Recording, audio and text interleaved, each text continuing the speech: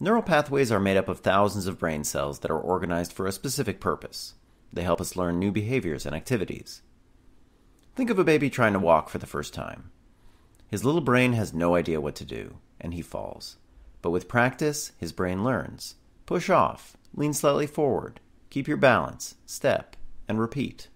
With enough repetition, he develops the neural pathways to know just what to do. We develop neural pathways for everything. When we learn to walk, when we learn to type, when we learn how to ride a bike. And once we develop neural pathways, they're stored into memory. Like they say, you never forget how to ride a bike.